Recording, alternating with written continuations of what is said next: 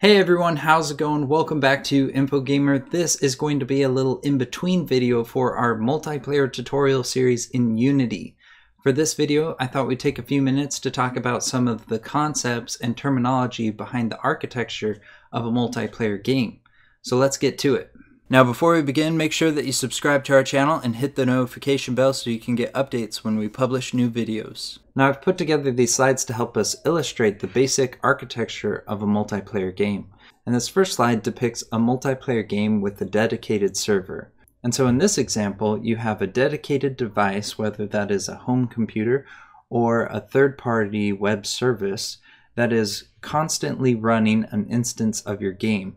And this instance of the game is then hosting all the other connections made by other players. Now, a few notes that I would make is that if you're using a networking service such as the Photon plugin or Unity's built-in networking service, I would put those as being the medium by which connections are made and by which data is transferred between clients. So visually, you could say that those services are the orange lines that we have within our slides.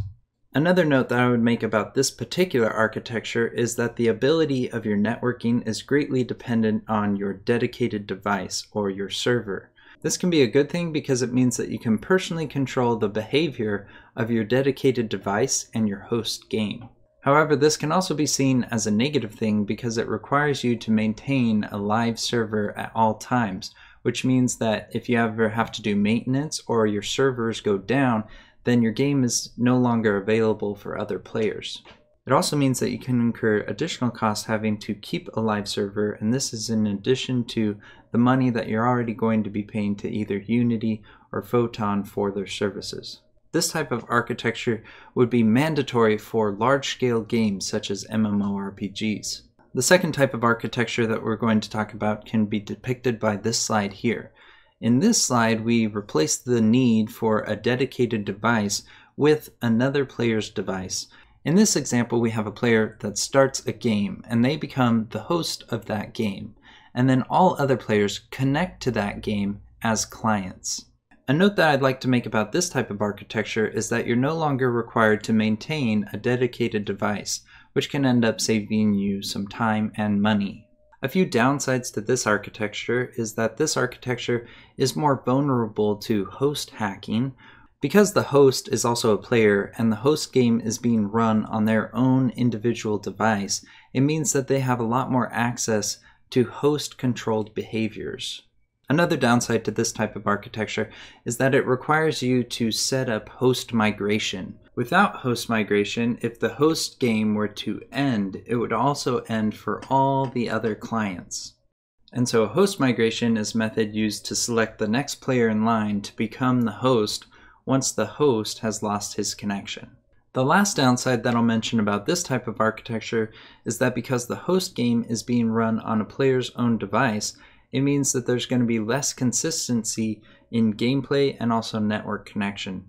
If the player running the host game has an old device or a poor internet connection, this can overall affect the multiplayer gameplay. Now this brings us to where I'd like to talk about more on how a multiplayer game works.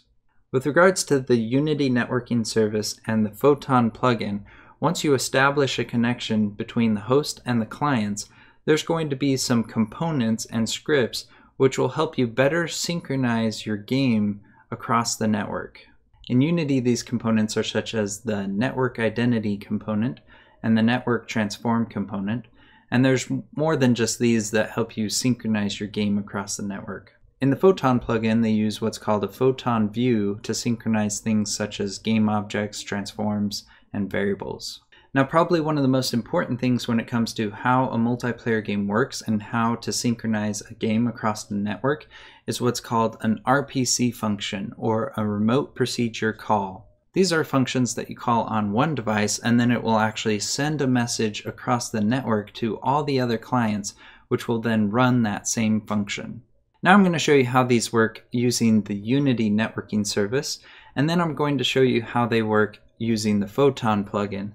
And by the end of this, you'll see why I prefer the Photon plugin over Unity's networking service. Now with the Unity network service, there's essentially two different types of RPC functions. One is a CMD or a command function, and the other is an RPC. A CMD is sent from the client to the host, and an RPC is sent from the host to the clients.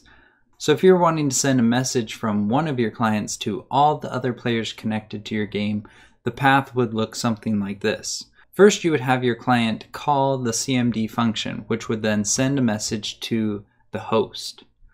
Once the host receives this CMD message, it would then run that function, which within that function you would then have to call an RPC function, which would then send the message out to all the other clients. Within the Photon plugin, there's actually no CMD function. Instead, their RPC function works slightly different. With the Photon plugin, you can call an RPC function on any device connected to your game, and then you can specify who you want this message to be sent to.